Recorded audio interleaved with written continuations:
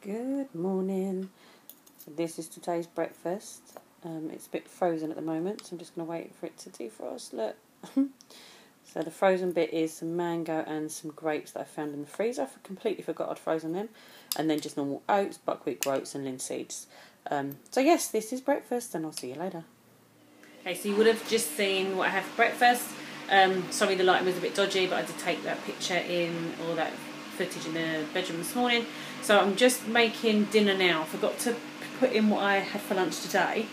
So I just had half an avocado.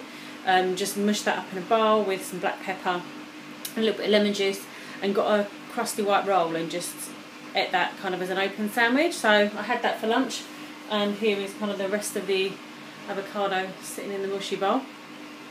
But for dinner tonight, I've got some brown rice on the stove with some black pepper in there, and then some lemon and thyme seasoning. So actually it smells really nice in here, clean with the lemon and thymy from the thyme. Okay, I've also got some refried beans. I'm gonna have those, some black-eyed beans as well. So lots of beans for dinner tonight. Watch out. And then I've got some hummus. So this is a roasted chunky veg hummus dip.